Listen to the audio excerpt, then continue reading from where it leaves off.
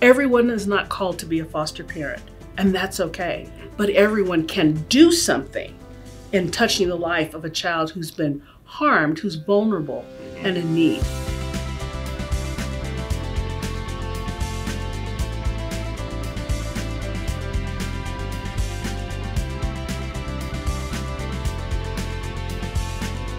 Dr. Ford, thank you so much for being with me today and the Focus Pastor, really to talk to pastors about the month of May. And May is a kind of an important month. It is Foster Care Awareness Month. It is. And I'm eager to talk about that and how the church should be involved with that. You are a colleague of mine here at Focus on the Family, and you've been in this work for over 30 years, first with the state of Colorado. Mm-hmm. You were working in the Division of Child Welfare, and you oversaw foster care and adoptive programs with them. Mm-hmm. And now you oversee foster care and adoptive programs with Focus on the Family. Yes. And this is a big deal. So I think, first of all, you're well equipped to answer this question. Tell us what's going on in the United States today with the issue of foster care. You know, it's so important that our communities are aware that there are children in their backyards who are living in unsafe conditions with their bio families. And it's the job of government to, when they hear that a child is unsafe, to look at ways to either keep that child safely at home, or if they can't, to work with law enforcement and the courts to have those children removed and put in a safe place. That happens every single day, to the tune of that there's almost 400,000 children today who are in the foster care system, some of them living with a relative who stepped up to become a kinship placement, others who are living with individuals that have been recruited and trained to be a temporary placement or long-term placement for those children. Yeah, so the goal, is safety for these children, and there's a variety of reasons why they may not be safe. But to the tune of 400,000 children in the foster care system today. That's correct. That's a massive number, and I think it's caught national attention that we would even devote the month of May to bringing awareness to it. And so maybe what I'd like to do is ask you a little bit of, expand further on what is the state's responsibility? What does the state do for kids in foster care? The state's responsible for recruiting individuals who would provide a safe place for children. And that recruitment doesn't just mean fill out an application and then come, and then we give you the child is placed with you. It's more than that. It's about doing background checks of those who are the adults who live in that home. Those families are responsible for doing training. There's a home assessment that's completed by someone who's trained to do that home assessment. There's the requirement of shots and physicals of the individuals who are going to care for those children. When they say we're removing a child because of safety issues, they need to know that the home that the child is being placed in is a safe place. And so there are many steps that someone who's interested in temporarily caring for a child has to go through so that their home is deemed as a safe and appropriate placement for a child or a sibling group. So the state's doing a good work. They're doing a good thing, recruiting people to bring temporary care and sometimes more permanent care, equipping them. So recruiting, equipping. But that isn't all that's needed. The church needs to step in, and you've been a strong advocate for how the church could come alongside the state and really come alongside these children. And so tell me a little bit about where's the church's role and how is it different from the state? Well, the church's role is to be that hospitality station, that first aid station, I call it, for children and for the families who those children come from. To be that safe place that will pray, nurture, care for, and hopefully help that child while they're in that temporary placement, know that their family is getting the support and the care that they need by their foster parents and the church praying for their birth mom, their birth dad, their grandparent, so that they can hopefully go back home. If nothing else, the church believes in redemption. And so we who have all fallen short at some place in our journey in life, to know that a child had to be removed from their home for a temporary basis, to know that they could potentially go back home again because their family got the support and care that they needed so that their home could be safe again. I think that that's the awesome opportunity for the church to step in to the messiness of child welfare, of abuse and neglect, and to be that healing station, not only for the child, but for that family as well. Yeah. I mean, coming alongside foster parents, coming alongside the parents who've had their kids taken away, but even being the first recruits when the government's saying we need more foster care parents, foster parents. The church can step up and become that. I've heard you talk about 4 different ways that the church can come alongside this need for these children. And could you maybe dive into those and how Focus on the Family helps equip folks to be one of those 4 areas of care? I think the first way that the church can be involved is to pray. Yeah. Prayer changes things. And so when the church is praying, there's an opportunity to hear the wisdom of God, the timing of God, and the how of God to step in. Everyone is not called to be a foster parent, and that's okay. But everyone can do something in touching the life of a child who's been harmed, who's vulnerable and in need. I think the second way that the church can be involved is for, yes, is my family called to serve a child who needs to be in a temporary placement? And if God has called me to do that, then I'm going to, I honor God and do that. I think the third way that the church can be involved is to provide respite support. That respite, I sometimes call it that extra arms, the extra hands, the extra feet for a family who is called to be a foster parent. Okay, they might need a time to step away. A date night. Yes. That here's that respite care provider. There's a family emergency. We need to go out of town. The court's not giving permission, or it's not appropriate for that child to travel with our family to that family emergency. A respite care family would be that an additional temporary family who could provide services and care for that child until the foster parents come back in town and have that child back in their home. Respite care providers are needed every single day. All of us need a break. I think the fourth way is for those people who do acts of kindness.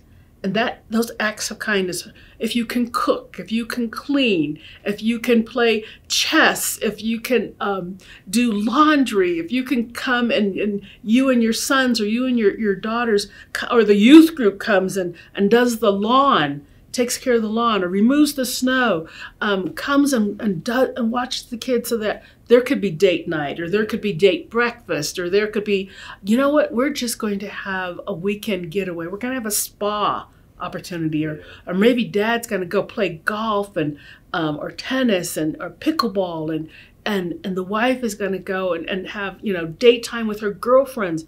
That time of just getting away and exhaling. Yeah. And not having kids underfoot, and not having to think, I'm on all the time. And foster parents are on all the time. Yeah. And so having those extra hands and feet, those acts of kindness, make all the difference in the world. Yeah, you're talking about really a fourfold approach that anybody in the church can lean into one of these areas. You bet. Yeah.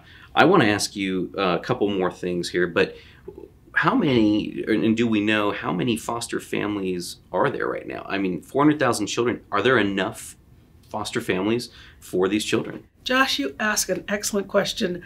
There's not. Okay. That's just the plain truth. Every state, every county, every community needs more foster families. There's not enough. Okay. And I can tell you why there's not enough. There are single children who come in, and that's the only child that's being removed. There are children who come in as a sibling groups of 3 and 4 and 5, and yes, even 7 large. Families have to have a home large enough to take in a sibling group. And so sibling groups are being broken up. 2 are going here, 3 are going there. nobody wants to be separated from their sibling unless it's not safe. Yeah. Okay? And so to think that the reason why sibling groups are being broken up is because there are not enough foster families that can take care of large sibling groups. Yeah. And it's a shame when you think that even a sibling group of 2, that they have to go into different foster homes because there's not a home that has enough beds and bed space to take them in. And so that's why our prayer here at Focus, God, send the families who would love on these children. Send them not just with a heart to love and care for them, but send them with the right size of a home to take and so that sibling groups can be placed together. What happens when there's not, when the state takes in a kid or a sibling group and there's an immediate need and they can't find a foster family in the night? What happens to those children? That's not a nice story to paint. And that story happens to be the truth. Kids sleep in offices, in sleeping bags. They sleep on the cot in an office. They might be taken to a hotel with a caseworker who is staying up all night while that child is sleeping in a hotel. Yeah. Unfortunately, some of our teens are taken to a detention center. They've done nothing wrong, but there's not a safe place to keep them. There's not a foster family who has a space for them. And so they're taken to a detention center and placed there until they can find a foster home. The heart of the Lord is that these children be cared for. I know your heart is that. I know Focus on the Family's heart is that. And we're talking to church leaders and pastors. What is Focus doing to come alongside the church to help prepare them, and how are we a service to them? Focus on the Family has developed a new website. It's called waitnomore.org, and it is a one-stop shop place for individuals, for churches, for ministries to learn and glean information about entering the foster care system. What can they do? And so the 4 parts that I talked about, all of that information is on there. How to get started, how to involve my church, how can I get training for my church, how do I get training for myself as someone who's interested in being a foster parent. All of those resources are there at our waitnomore.org website. We also offer people an opportunity to see videos, to read articles, and if they would like to chat with me, they can send their questions in directly to me, and we would get back with them within a reasonable time frame to be able to respond to their questions. Yeah, I mean, you're starting with just let's get some questions answered, and coming alongside with practical resources just to equip and educate those who have a heart for this. You're doing one other thing, though, I'm pretty excited about. And I want you to tell churches just one other way they can get involved with these suitcase bundles that you have created and why you created them. Talk a little bit about what are these suitcase bundles and why you started this program. We are so pleased to have our suitcase bundle program, and that's something that Focus on the Family has been able to do with the gracious gifts of our donors. But it also allows us to work with local churches for that local church to be the hero to the children and the youth in their community. Boy, we want to be able to place a brand new duffel bag, suitcase, a Bible, and a stuffed bear animal in each of those suitcases. Why those things? Every child needs comfort. Every child needs to have the opportunity to read the Word or to have the Word read to them. For the littles, we have our Adventures in Odyssey Bible. That's cool. For the bigs, we have a Teen Study Bible. And why a 30-inch duffel bag? Because whether a child is putting all their clothing in it or their clothing and their toys in it, we want them to have an opportunity to walk with dignity. Kids are removed from their birth homes, sometimes with throwing their things in a grocery bag or black trash bags. If you ask the average caseworker in a city, what 2 things do they carry in their car? A car seat, in case they're removing a small child, or black trash bags so that they have things for the kids to put their clothes in. No child should be carrying their things in a black trash bag, because our kids aren't trash. I don't care what they've lived through, what they've experienced. They deserve dignity and respect. And Focus on the Family, through our suitcase bundle program, tries to give those kids that. We want them to know that somebody cares for them. So on the inside of every single Bible, there's a label, and on that label, there's a note written, a handwritten note by a caring volunteer, a church member, someone in a youth group, giving a message to that child: you are somebody, that someone's praying for you, that they have purpose and destiny on their life.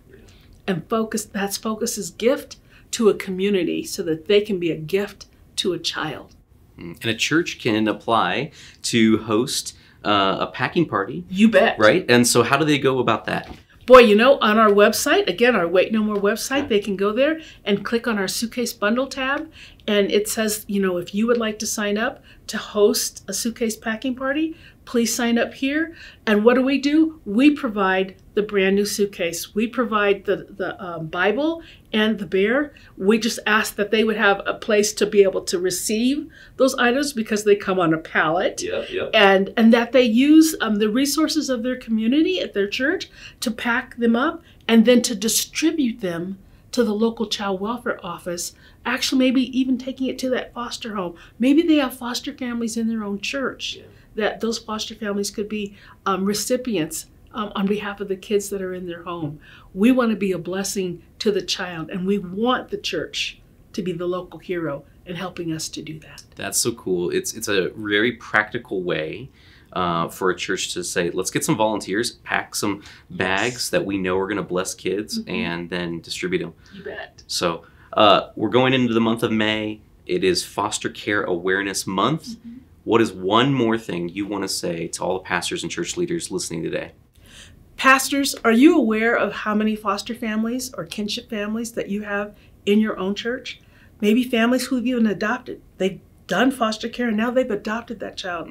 We want you to take a few moments as you minister to the whole body of Christ to say a special prayer for those who are fostering in your church. They are local heroes. They are first responders. Please keep them in your prayers and encourage the body of Christ to love on them as they love on the children who have been hurt, who've been abused, who they're caring for in their home. Hey Pastor, thanks for watching this video. The Focus Pastor is here to encourage you, your family, and the church. So if you like this video, hit the like button, leave a comment, or subscribe to our channel. You can also follow us on social media or check out our website.